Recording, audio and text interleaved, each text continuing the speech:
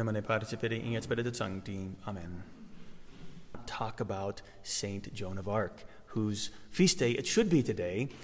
She was put on the universal calendar, but then taken off, which burns me up, right? So Saint Joan of Arc, born in 1412 and died in 1431. She is one of the most widely known saints in the world, whose feast day, as I mentioned, is not in the universal calendar. And she is famous for leading her army, her country, French troops, into battle during the 100 Years' War, and that was a dynastic dispute between the French and the English royalty. So she was born to a poor peasant family in Domremy, France, and she was very pious as a little girl, and she would be often seen in the church devoutly kneeling, saying her prayers. She also had a devotion and a love for the poor. And at the age of 13 is when she began hearing her heavenly voices, as she put it, these voices speaking to her. And she later identified them as St. Michael the Archangel, Catherine of Alexandria, and St. Margaret of Antioch. Now, all three of those would be, Catherine of Alexandria and Margaret of Antioch are both virgin martyrs, and of course we know St. Michael the Archangel. Why those three particular voices? Well, we will see, right? Those three voices, the lives of those saints, if you know them, display particular virtues, and St. Joan would need every single one of those virtues that those saints whose voices she was hearing had to offer her. So she starts hearing these voices at age 13, and by the time she is 16 years old, it became clear these voices were urging her to rise up and save France from invasion by the English. Now, you know, we know the story. We know that she is successful, right? That she goes and she wages battle and so on. But let's think about this for a minute. A 16-year-old peasant girl hears voices telling her to go save her country, go join the military, lead, not just join, lead, become the general, and save your country. That's impossible, right? If any 16-year-old girl here told me that, I would call a psychologist. Like, you're crazy. Like, this is absolutely impossible. People today try to say that St. Joan of Arc was schizophrenic. And we'll see there's evidence why that is not the case. Obviously not the case, but there's evidence that shows, we'll get to that. But just the impossibility of that, the impossibility of this actually happening or being true. So she travels to the military commander of a nearby town with one of her cousins and asks him to take her to see the king. I mean, the audacity of this. Take me, a peasant, I have to go see the king. So what does the commander do? The commander doesn't even respond to Joan of Arc. The commander tells her cousin, take this girl home and see that she's soundly whipped. Now get out of here, right? Which is that's kind of the proper response. So she goes back, but the voices become insistent. In fact, the voices start threatening her. So she's like, so she goes back a month later, and this time she predicted a great military defeat for the French. I don't know how miraculous that is, because they were getting defeated all the time anyways. But anyways, 3 days later, it was confirmed. So it was more the case that she predicted it like at that time, right? So it was confirmed. The military leader believed her, and so sent her to the king. So when she arrived, she gets to the king, and this is already not miraculous, but unlikely. So she arrived, and the king had disguised himself. He had dressed somebody else up as the king, and he was just a courier. Well, St. Joan of Arc, never having seen him before, and she has no idea what the king looks like, she picks him out. She completely looks past the person dressed up as king, and she goes right up to this apparent anybody, and kneels down and addresses him as king and starts speaking to him. So that inclined them to believe her. Also the fact that she told the king a secret that only he would know. And he did. So they are convinced by this, and this is kind of one of the things where to me, that is convincing and should be convincing to others as well, that St. Joan of Arc was not mentally ill in any capacity. I mean, miraculous leadership aside, right, and her brilliant responses. The Dauphin at that time, he was not the king himself. He was the going to be king, the boy king. They had yet to be crowned as king due to all of the turmoil. But the Dauphin, his father was Charles VII, was his father. Now, Charles VII had another name, which was Charles the Mad. So the Dauphin's own father was crazy. For one thing, he believed that he was St. George, and another thing, he believed he was made of glass. And to protect himself, because he was made of glass, he had iron rods sewn in his clothing so that he wouldn't break.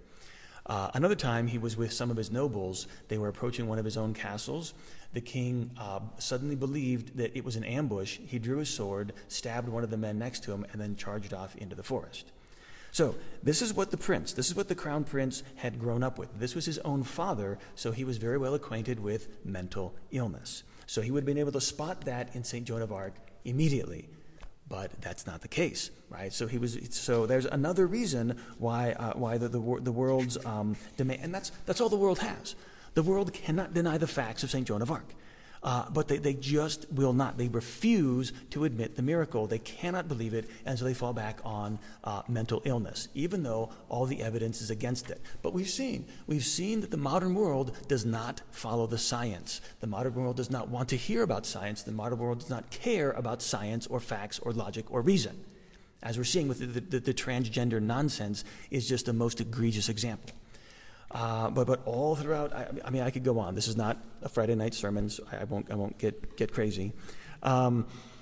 Anyway, all the evidence is in supporting that this is true. Okay, where am I here? The king. So she tells the king he must take Orleans, a city of great importance, and afterwards he is to be crowned king in Reims.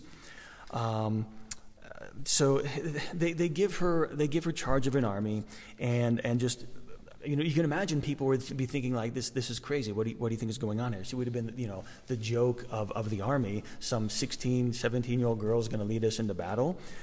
Well, she did. And what's amazing is that if for a peasant girl, maybe she knew how to ride a horse, but to ride a war horse, I mean, that takes years of training. I mean, war horses are big and powerful, and they're used to like the sounds of battle. If you can't command that horse, which takes an incredible amount of skill and strength, you can't ride that into battle, and you can't not ride a war horse into battle, because any other horse wouldn't be able to do it, right? They have to be specially trained. How did St. Joan of Arc do this? She didn't have any training. She didn't know how to do this. That is miraculous itself, just the fact that she was able to accomplish this. So she rides into battle, and she has kind of a couple of so many good things I have to skip over. We'll be here forever. 2 quotes. She says, "I am not afraid. I was born for this," is when they asked her if she was afraid to go into battle. I absolutely no fear. I was born for this. And her battle cry was, "Forward boldly." Forward boldly. She was so frustrated at the cowardice, the timidity, and the stupidity of the French generals. I mean, this is a peasant girl with no training in war, and she can just see with common sense, this is ridiculous. You men are supposed to be warriors, and you're so cowardly, you're so afraid. So very frustrating for her. But for 2 years, she did this. She won victory after victory after victory. The English were just completely on the run. She was on the verge of a complete victory until finally she was wounded in battle, and then shortly thereafter captured. In fact, she was captured. Part of the reason she was captured is due to a traitor. There was a French traitor who ended up selling her out to the English. And despite the fact that she was responsible for completely turning the tide for France, she got the prince to be crowned king, she had completely won everything for the French, and what happened after she was captured? Nothing. The French king didn't even try to ransom. No money, no exchange of prisoners, just did absolutely nothing. Now that lets you know the corruption in the French court and the contemptible nature of the king and his own courtiers.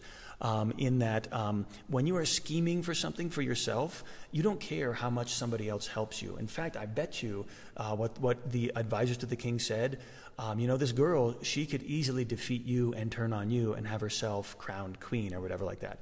If they knew anything about human character, they would know she would never, ever do that. That's not what she wanted. But in the mind of what is it? In the mind of the wicked, the guilty man fleeth when no one pursues. So they most likely saw her capture as a chance of like, oh, great, fantastic, one of your enemies has been taken out, one of your rivals, somebody who could have threatened you. So they completely sold her out. She went into captivity, and as we know, and she was put on a sham trial by the church in England, and she was eventually burned at the stake as a heretic. For which reason I say that she is the patron saint of those who have been abused by the church, because she was. She's the patron saint of those who suffered at the hands of evil churchmen. Because in fact, after her death, the Inquisition in 1456, with the permission of Pope Calixtus III, examined her trial and debunked the charges against her, proclaimed her innocent, and declared her a martyr. And now, when St. Joan's feast is actually celebrated, the colors are white. Even though she was burned, her remains were burned 3 more times and then thrown in the river because they didn't want any of her relics to remain. So she was killed by the church. But how do you have a martyr who is a martyr because of the church? How do you have that? So her feast day is white. But when she was in captivity, she displayed, and I mentioned those 3 saints: Catherine of Alexandria, Margaret of Antioch, and Saint Michael the Archangel. All 3 of them helped her. Obviously, Saint Michael the Archangel, mighty in battle. He was inspiring her with the military abilities.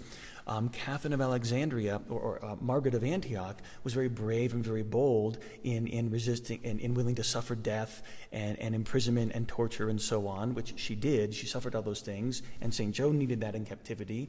But then also St. Catherine of Alexandria was a brilliant philosopher in her own time. And so this is where when St. Joan of Arc was in captivity, they tried to trip her up with all these theological questions, and she gave brilliant responses. And this is where certainly Catherine of Alexandria was helping her. And I must say, by this time, her voices went silent. It wasn't like she was hearing things and, oh, say this, say that. They were completely silent. But certainly inspiring her from within. Remember the other day, Mary Magdalene de Pazzi, and our Lord said to her, I'm going to remove the feeling of my grace. My grace will still be there, but you're not going to feel it. It's going to feel like I'm far away. And so you see that with St. Joan in captivity. She's not hearing her voices. She feels desolate. She tries to escape. It doesn't work. She's brought back. She's dejected, but her answers show that she's getting heavenly assistance to respond. Among them, she was asked once if she knew she was in a state of grace. And this is one of those Pharisaical things where they try to trap Christ. If he says this, he's trapped. If he says this, he's trapped. We got him either way. There's no way out of it. There's always a way out of it. So she was asked if she knew she was in a state of grace. And there's a trap to answering yes or no.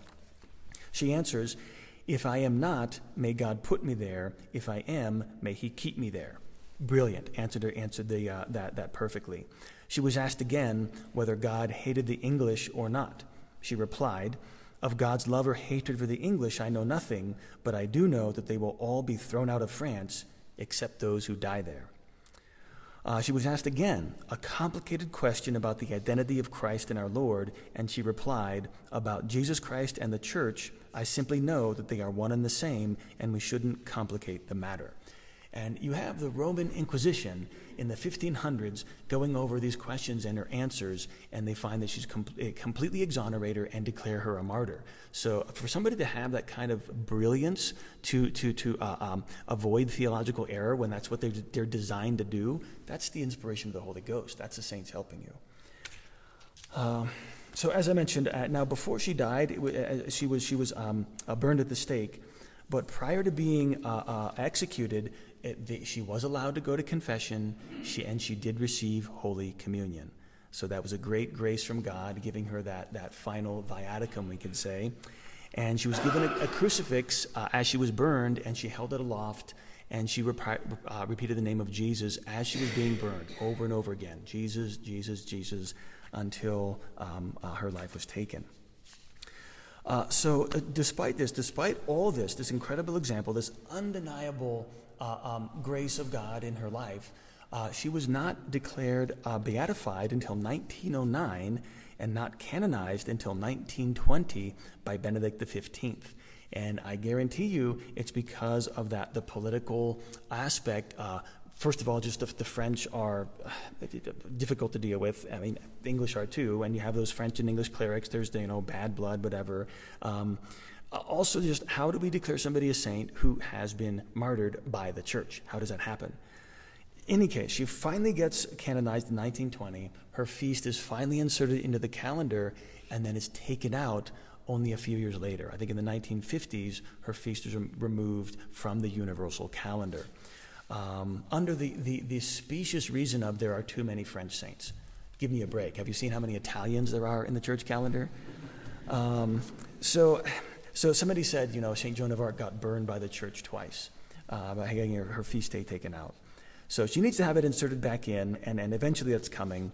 But as I said, she's a model for victims of the church, those who suffer at the hands of clerics.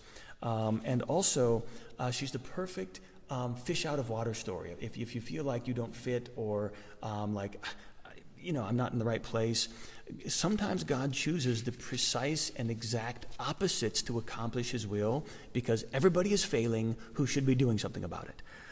Men failed in France. The men failed, so God chose a woman. The adults failed, so God chose a child. The nobility failed, God chose a peasant. The clergy failed, God chose a laywoman. The educated failed, he chose an ignorant person. The rich failed, he chose a poor person. The military failed, he chose a civilian. She only had one thing in common, she was French. Right? That is proof that this was God behind it, because the opposite in every category, somebody who shouldn't have any qualifications, is precisely the one who rises up and saves France in its hour of need. So we shouldn't be surprised or afraid. The fact that absolutely everybody in charge in the church, in the world, in politics these days is absolutely failing and in complete disarray, and everybody's a coward and everybody's incompetent, we shouldn't fear. Because you look around at all the places where leaders should be, you're not going to find any. It's going to be one from the unlikeliest of sources, the person you would least expect. That's how you know God is doing it. So, what a great saint, right, for this time and for every time. I derive so much inspiration from St. Joan of Arc every year. I never get tired. I could talk about this for a long time, but because there's so much there. So I encourage you, do learn about the saints, and there is so much to learn and so much to be inspired by and comforted by from their stories. And what are their stories? It was difficult for her. It was difficult to leave her home. She said when she was out there in the army, I want to be back at my spinning wheel. I don't want to be here. But she was there. And that life of the saints is hard. And she was imprisoned, and it was desolate, and she had no consolation from God. And that hard life of hers gives us comfort and gives us hope. Because when our life is hard, when we feel desolate, when we feel like everything is wrong, that could be precisely God working a miracle in us, in our life, in the world. We just don't know. So take inspiration from this, pray to the saints, and especially let us ask St. Joan of Arc for her intercession today when many people are suffering, even as she did, at the hands of corrupt churchmen. May God bless you all in the name of the Father, and the Son, and the Holy Ghost. Amen.